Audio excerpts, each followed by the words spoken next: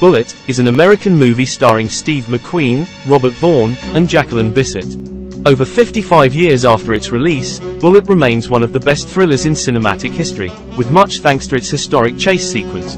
The film featured two identical Ford Mustangs, which McQueen drove, most notably in the 10-minute-long chase through San Francisco.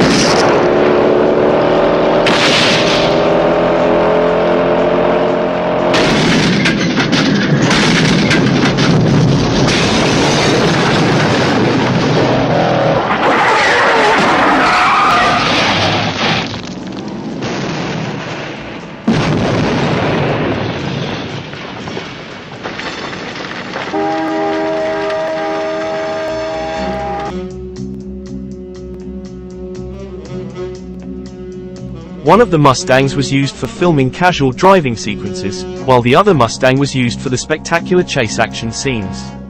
The casual Mustang was actually given to a Warner Brothers employee and eventually was sold for $6,000 to another private party.